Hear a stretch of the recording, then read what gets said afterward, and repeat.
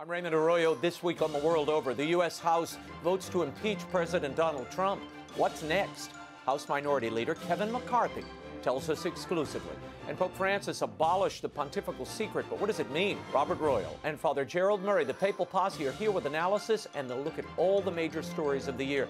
And he was the former Anglican chaplain to Queen Elizabeth. He's set to become a Catholic. Gavin Ashenden tells us why. That's The World Over, only on EWTN.